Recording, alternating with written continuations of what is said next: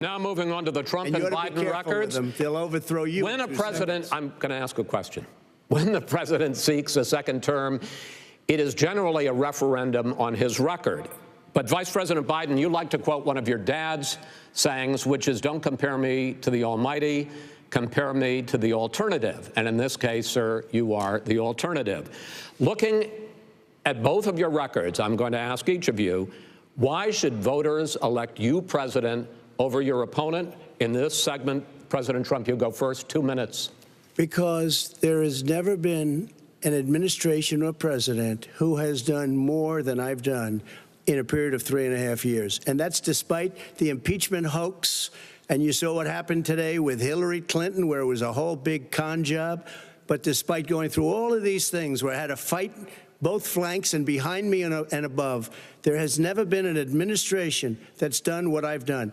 The greatest, before COVID came in, the greatest economy in history, lowest unemployment numbers. Everything was good. Everything was going. And by the way, there was unity going to happen. People were calling me for the first time in years. They were calling and they were saying, it's time maybe. And then what happened? We got hit, but now we're building it back up again. A rebuilding of the military, including Space Force and all of the other things.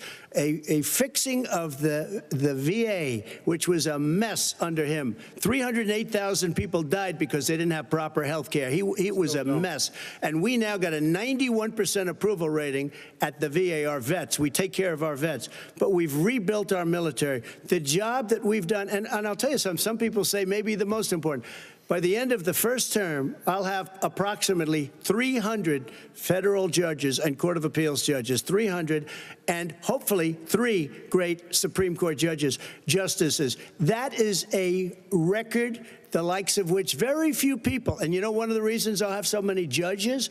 Because President Obama and him left me 128 judges to fill. When you leave office, you don't leave any judges. That's like, you just don't do that. They left 128 openings, and if I were a member of his party, because they have a little different philosophy, I'd say if you left us 128 openings, you can't be a good president, you can't be a good vice president. But I want to thank you because it gives us almost, it'll probably be above that number by the end of this term. 300 judges, it's a record. Looking at both your records, why should voters elect you president as opposed to President Trump? You have 2 minutes uninterrupted. Under this president, we become weaker, sicker, poorer, more divided, and more violent. When I was vice president, we inherited a recession. I was asked to fix it. I did. We left him a booming economy, and he caused a recession. With regard to being weaker, the fact is that I've gone head-to-head with Putin and made it clear to him we're not going to take any of his stuff. He's Putin's puppy. He still refuses to even say anything to Putin about the bounty on the heads of American soldiers. Your son got $3.5 million. And by the way, my son... Wait a minute. Mr. President, your campaign agreed to both sides would get 2-minute answers uninterrupted. Well, your side agreed to it, and why don't you observe what your campaign agreed to as a ground rule, okay, sir? He never keeps his word. No, I'm not asking. That was a rhetorical question. Can you add back 30 seconds? Yeah, yes, you may have. All right. Go ahead. So, thirdly, we're poor. The billionaires have gotten much more wealthy by a tune of over $300 to $400 billion more just since COVID.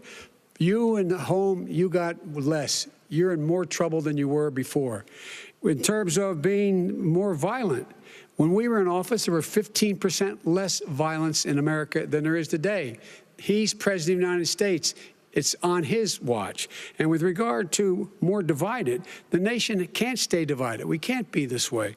And speaking of my son, the way you talk about the military, the way you talk about them being losers and being and just being suckers, my son was in Iraq. He spent a year there. He got the Bronze Star. He got the Conspicuous Service Medal. He was not a loser. He was a patriot, and the people left behind there were heroes. Really? And I resent. Are you talking about Hunter? Are you talking about Hunter? I'm talking about my son, Beau Biden. You're talking about. I don't know Beau. I know Hunter. Yeah, Hunter got thrown out of the military. He was thrown out, dishonorably discharged. That's not true. He wasn't dishonorably. Cocaine use. And he didn't have a job until you became vice president. Once you None of became that vice is president, true. he made a fortune in Ukraine, in China, in Moscow, That is simply and various not other places. true. He My made son- a fortune. Gentlemen, My son. And he didn't have a job. My son, like a lot of people we know at home, had a drug problem. He's overtaken it. He's fixed it. He's worked on it, and I'm proud of him. But why was he I'm proud of given my tens son. of millions All of right. But he dollars? wasn't given All right. tens of He millions was of dollars. given That tens is of totally, millions of that's President totally President Trump, discredited. we've already been through. Totally discredited. We've already been through this. I think the American people would rather hear about more substantial So do I. subjects. Well, you know, as the moderator, sir, I'm going to make a I know, but when judgment call somebody here. gets $3.5 million Okay, great. from the Let's mayor talk of about- Moscow, let's talk That is about- not I think true. it's a terrible That thing. report is totally Why did he get discredited. it? I Mitt think, Romney on that committee said it wasn't worth taxpayers' money, that report. It was written for political reasons. you know, I'd like to talk about climate change. So would I.